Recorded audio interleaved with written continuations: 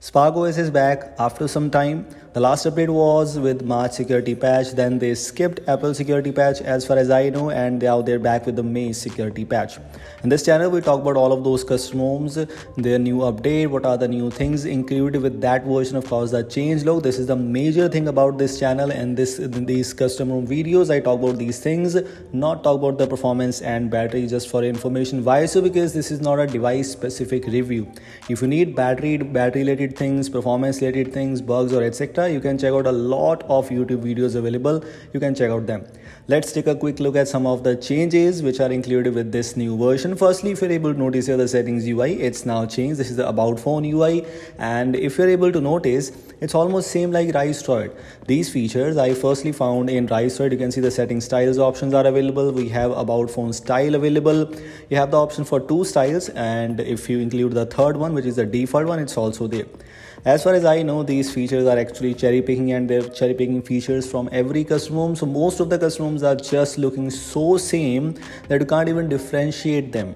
But of course, this is my work to show you, so that's why I'm here.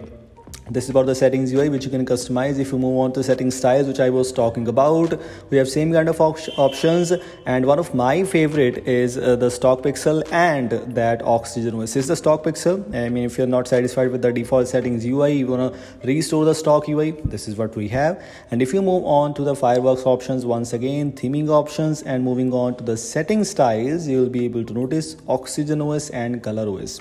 So if you enable this is one of my favorite settings UI options. I love to use this, and fortunately this is present here.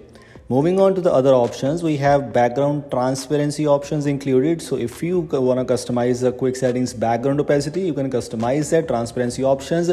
By the way, this might affect your device performance if you're using a low end device, but if you're using 6 GB RAM, 8 GB RAM devices, then it should not give you any issues. Also depends upon which device you are using. For example, right now I'm using Mi 11X, so in my case it is not giving me any kind of issues.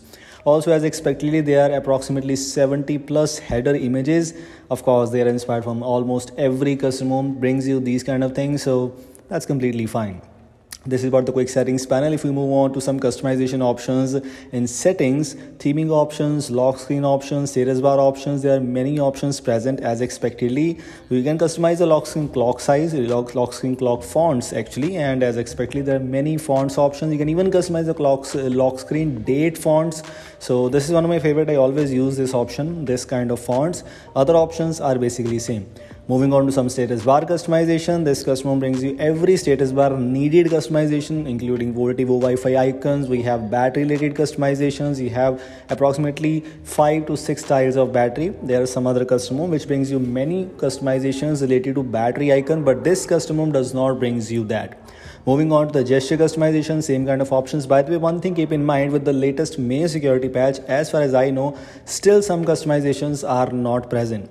What I found here is in the miscellaneous options, you have the option to customize the hardware button, which is basically related to power button. You can see the extras option, alerts, slider notifications, and else, control playback, and this is it.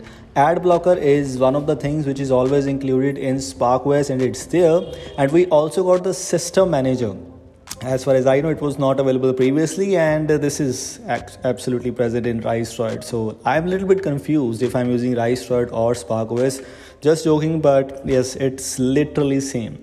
Another change which I found here is in the power menu customizations, but actually this is one of my favorite. If I'm not satisfied with the default power menu, you can customize that very easily. We have the Android 11 style power menu like this one. We have the option for Android 12 style. We have the Android 8 style power menu, which is this one. This is quite interesting, by the way. We also have the Android 7 style. Grid style is absolutely amazing. If you enable this option, you can see the power menu is now at bottom. But of course, it all depends upon your opinion. If you like any one of these or not, if you want to customize this thing or not. And this is of course Android 7 style. So these are the power menu options, the major changes, everything I've already shown you. So these are the things available, including that some options related to quick settings panel, some options related to the quick settings panel and status bar and launcher, etc. Everything is already present. If you want to check it out, link is available in the description. This is it. Thanks for watching. For more videos like this, make sure to subscribe the channel, and I will see you in the next one. Goodbye.